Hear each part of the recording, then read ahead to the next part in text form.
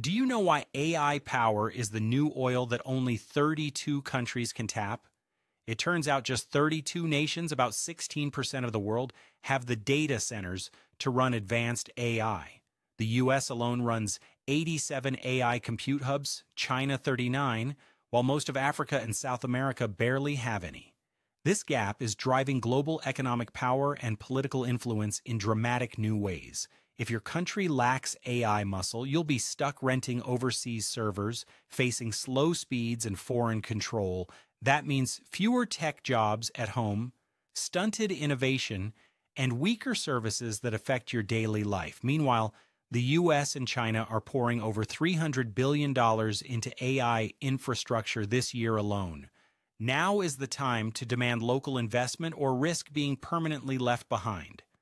What do you think should be done to close the AI divide? Let me know in the comments.